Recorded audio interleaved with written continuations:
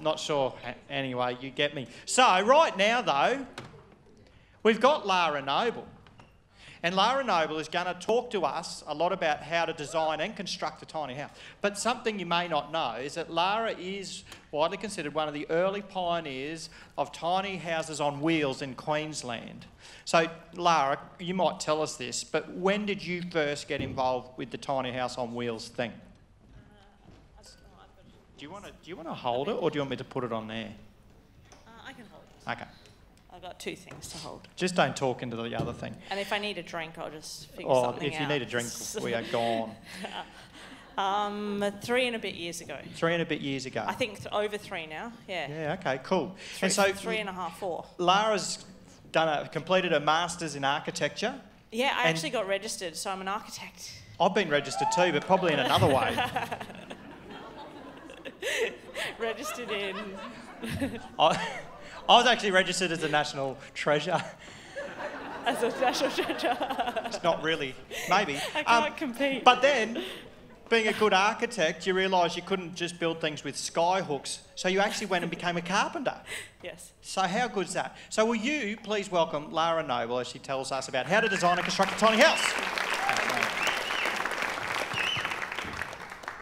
G'day everyone. I can't really see you, but you can see me because of the lights, I guess.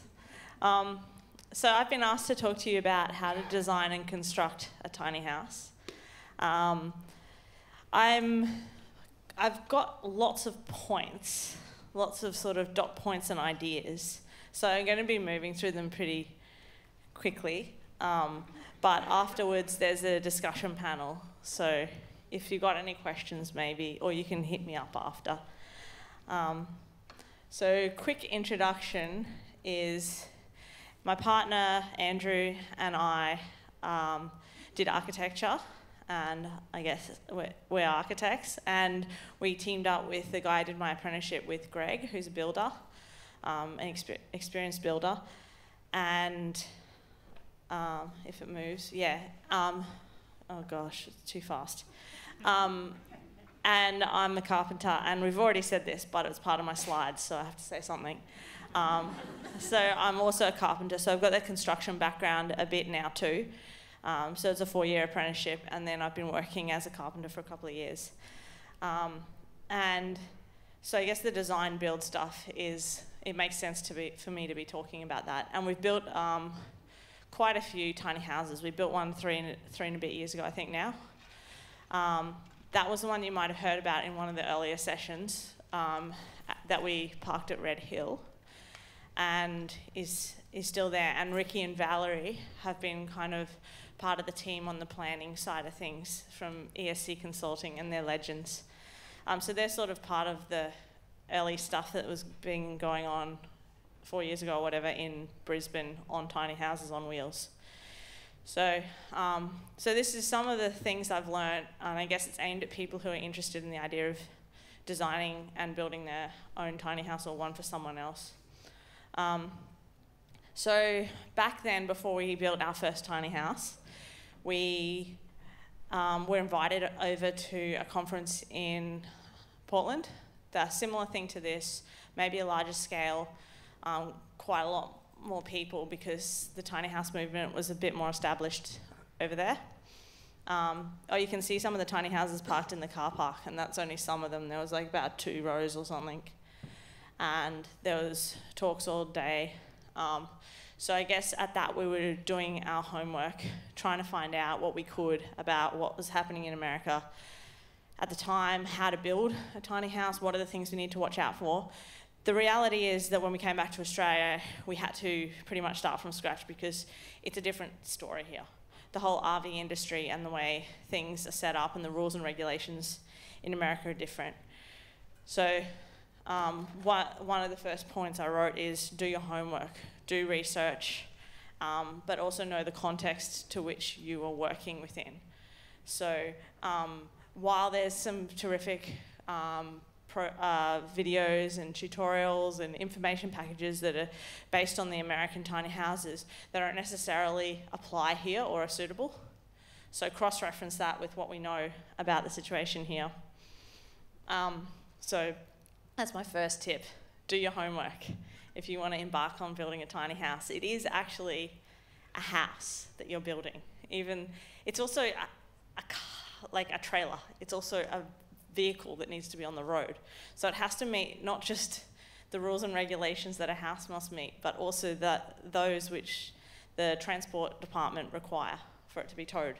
So it's not a small undertaking, even though by area it is.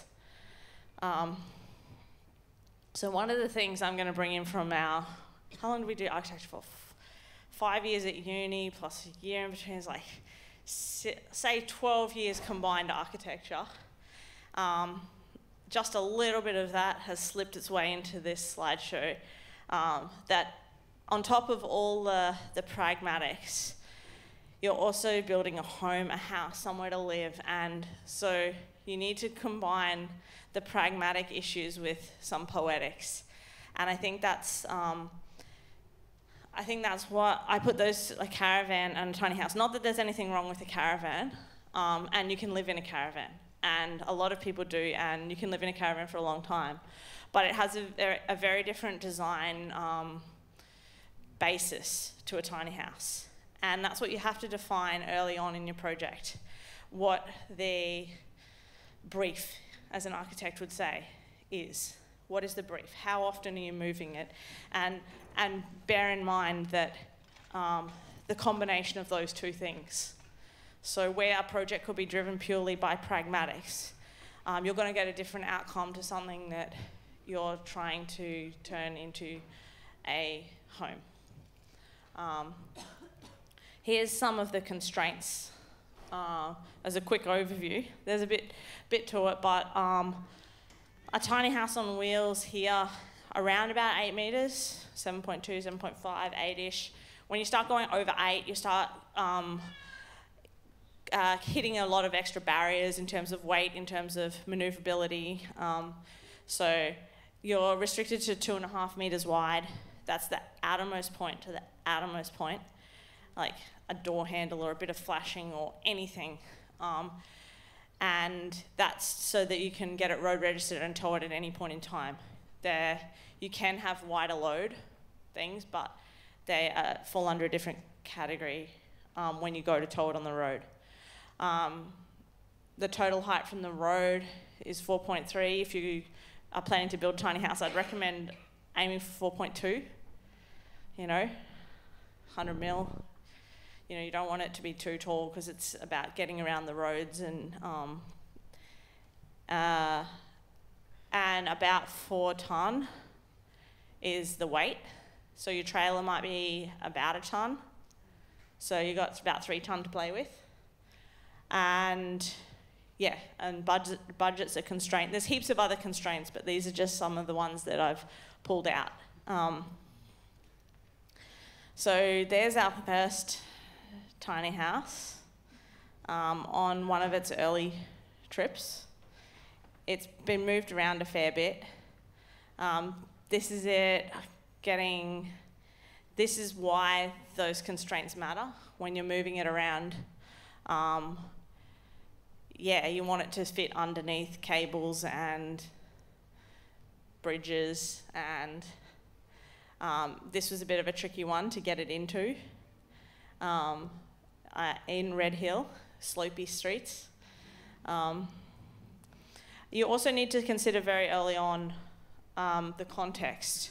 So ask yourself these questions. How often are you going to move this? Because that will determine what materials you're going to use. The caravan will turn out very different to a tiny house. Who's going to build it? Be realistic about your skills and your capacity. I'm not saying don't take it on, but that might affect how you design it. What your personal living preferences are. Like, are you happy to climb up a ladder? Do you not want to climb up a ladder? Will it be off-grid? Where are you going to park it? What are the climatic conditions? Like, do you need to insulate it more? Do you need double glazing? So on and so forth. Do you have a site or do you not have a site? And if you don't have a site, how much do you want to design for any kind of site? So, I don't know if you know much about solar orientation, but you might have an intention to be able to orientate your house a certain way so that you can maximise the way that it performs in those conditions. So be conscious of your context when you're researching and designing.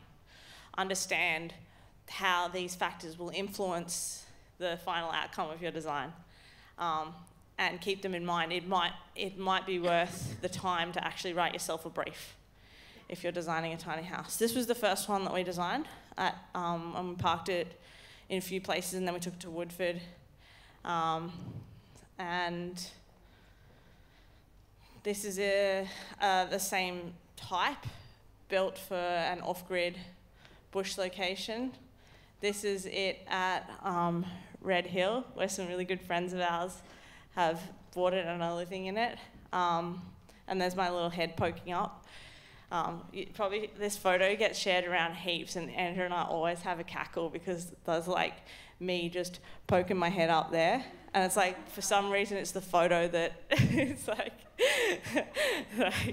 we should Photoshop that out, but we actually quite like it. This is the tiny house on the road to the bush block. So the next point I wanted to make was when you're designing, the way you do think about a tiny house, or the way we approached the project, was to think about consolidating spaces. So instead of thinking about, well, where's my bedroom going to be in this tiny house, or where's my, it's more about thinking about the activities that you're going to do in the space. So try and get the idea of a room out of your head. And so this diagram that Andrew did is showing you the spaces that are high usage in a house. So this is like a 3-bedder house, and you highly use the bed. You highly use this space where you might be sitting and hanging and chatting and watching something, or and the kitchen spaces are high use. So the point we're trying to make is that all of a tiny house is high use, and so your activities have to overlap. So the more sort of dividers you put in the space, the more you're going to cut off other things like airflow and views and so on. What's this photo about? You need to be able to adapt the space. So this is the lounge room, but it's also a bedroom, if you want to call it a room. I just said don't use the word room. Okay, take that back. It's a lounge and it's a bed. And there's multiple ways you can do that. This one hoists down from the ceiling. You can see that it's also an open space that's also part of the kitchen. It's also adapted to, so the lounge can adapt to be a coffee table, and there's a fold-down table. So you can open and close the space. And Andrew and I believed when we were writing the brief for ourselves that you don't want to, the difference between a caravan and a home is that a caravan, everything has to go exactly where it's like sculpted for. Like can be even like a little nook in the shower where your soap goes. Like your toilet paper roll can only fit in 2 spaces in the whole house. Like it's very restricted by nature of the fact that it's on the road and it has to be light. But we realised that a home needs to be able to absorb some of who you are. So you need somewhere to be able to hang a picture. You need to be able to bring a bit of yourself into the space. So we set that challenge for ourselves, that the space could also not be so restrictive that you can't adapt it. And these photos a photographer took of the same unit and how people have made the space their own. And so that's how you can think of your tiny house if that's something that you would desire. Another tip for designing a tiny house, this is like quick fire tips. Steal extra space. So look around and think in 3D about where you might be able to grab a little bit of extra room. So we've, in the bathroom, we're able to eat into the wall a bit to make some shelves. We used the height that we were allowed to stow away the bed, and this kind of thing. Try and allow for plenty of storage, because even though you're wanting to live in a tiny house and you're going to have to downsize, you also want some stuff, and you want to be an interesting person and you want hobbies, and you might be into, like, you need places to store stuff. And so factor in plenty of good storage and a variety of it. So some open shelves, some tucked away, some hard to access, some really easy to access, and so on. So this is a diagram showing how we think that it's important, especially in a tiny space, to think about views. Because you don't want to feel boxed in, even though you are literally in a box that's very, like, designated how big it can be. You want to be able to feel that it's bigger than it is, right? That's the ultimate aim of good design in a tiny house, I'd say.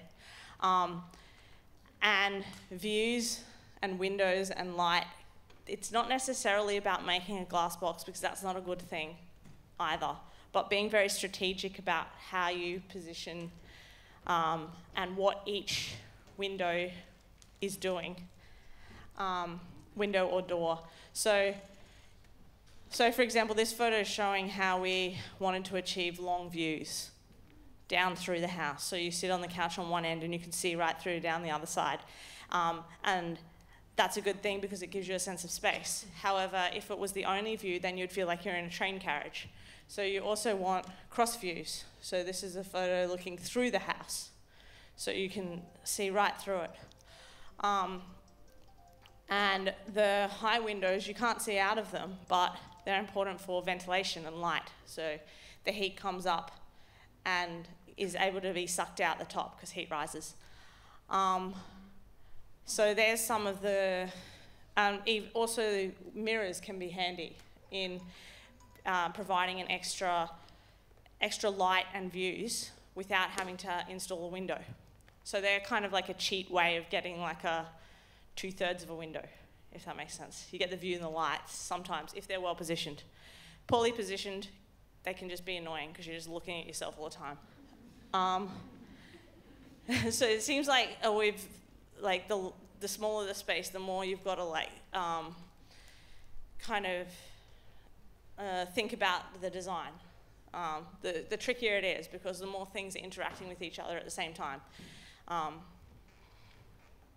So this is another photo showing the views through the house and how that can be really nice. And then you can potentially organise what you're looking at out the other side. If you have a nice site, you could plant a garden or and arrange the views. And you can do that still within a fairly small space around the house as well.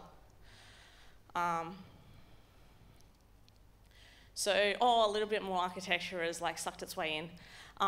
The poetics of the space, it's kind of a whole lecture in itself in a way, but there's various different designs of tiny houses where you can see when the space is working together, and some of the kind of the ideas behind some of our earlier and what ended up our designs is to, like, be able to come into a high space. So the ceiling heights and the materiality affect how you feel in a space as well. So I guess this is just trying to talk about that and also how you might organise the space with the structure.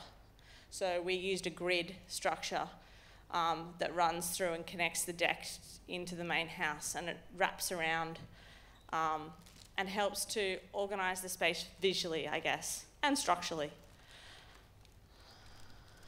So you can see how that's played out in this 900 grid spacing, and that's played out in the posts that run up between the windows, and also how the modular deck is built together and into the cabinetry and so on and so forth. So it means that when you come up onto the deck, you already sort of feel what this space is going to be like and the scale of it.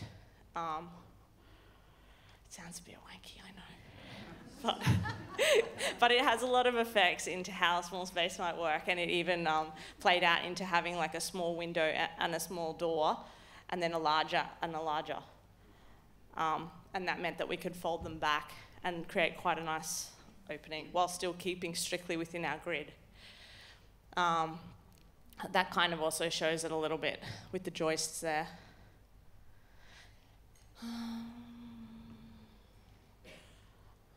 These are some views of this. I'm mostly going through this early design, or even though, oh my goodness, okay.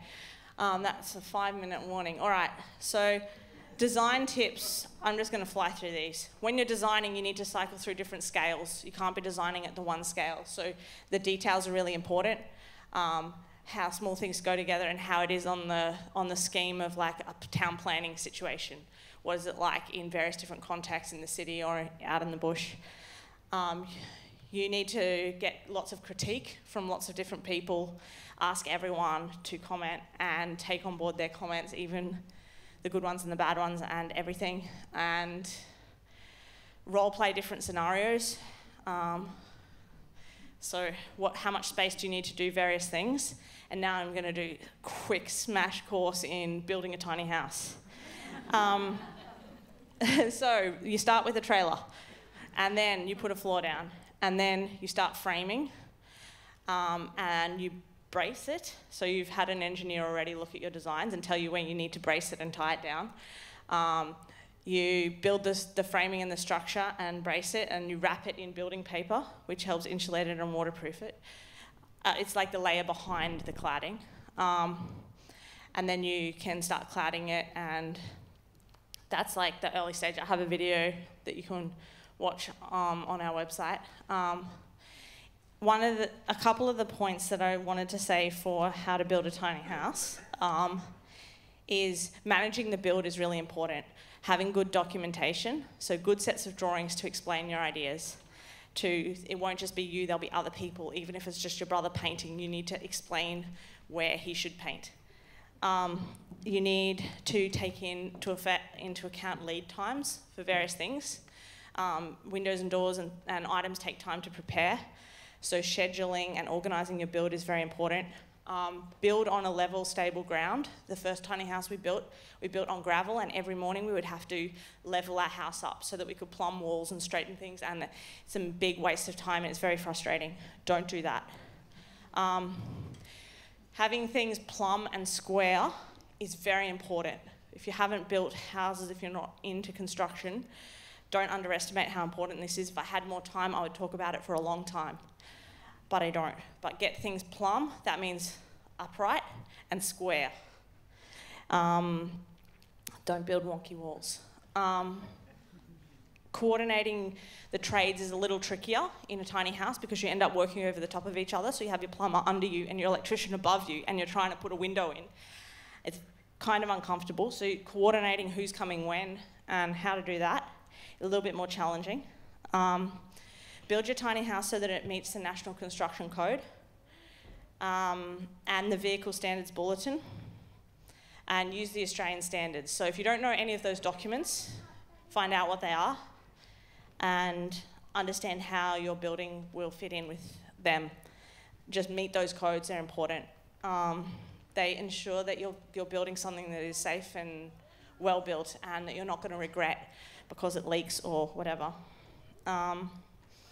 Get people to check things, get certification for things, document things very well, take lots of photos. This is one Andrew threw in. Put blocking in the walls, put extra blocking in so that you can fix things in the walls. I don't know, it's kind of irrelevant considering my time frame, but it was a good point, Andrew. Like if you want to put a toilet roll holder on, for example, and you don't have any blocking, you've got nothing to screw to, it's really annoying. Get your watershed correct. So understand how water travels over flashing and windows, and if you don't, get a roofer, make friends with a roofer, take him for a beer, work out where and how your water might get into your place, and use proper flashing. It's not always as simple as it seems. Usually it is. If you have a very straight, simple roof, then it's not a problem. But if you're doing tricky stuff, make sure you try and get it right. Understand that there'll be flex in the frame, especially over large spans, and deflection in the trailer, and how that might affect your design. So that's kind of from an early stage engineering point of view. Keep track of your weight as you're building. So don't let that get away from you too much. Like, know what you're putting in, how heavy your trailer is becoming. I would recommend definitely getting some engineering, because it's difficult to do that after getting an engineer to check and look at your work. There's so much to construction. I've just flown through this stuff.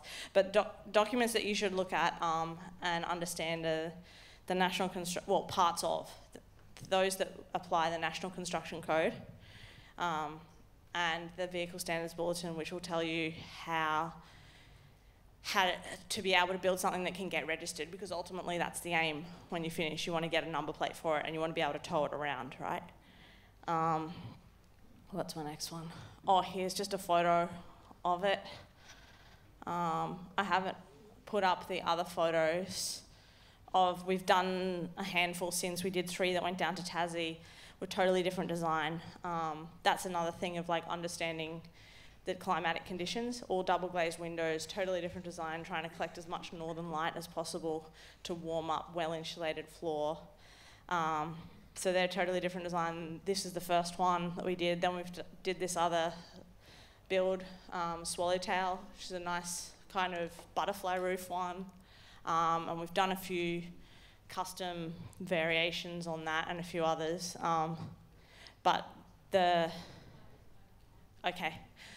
Thanks very much, and sorry I talked too much on design. It was meant to be half-half, but... Lara, you talk a lot because you have a lot to say. Thanks.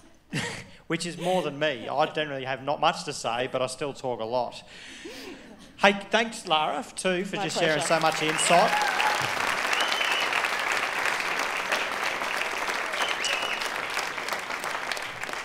Lara's actually going to stick around. We're going to have a panel, so we're going to get set up with that, and we're going to play a video while we do that just to keep you entertained. But the other thing is at 2 o'clock up in the mezzanine floor, there's Paul Brandenburg and Jeremy Harkins from Bespoke Habitats who are going to be talking about how to build tiny and modular building.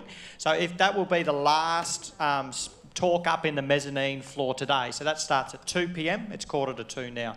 So you give us a few minutes, watch a video, we're going to set up, and then there's going to be a panel on the exact topic that Lara just spoke about. Thank you.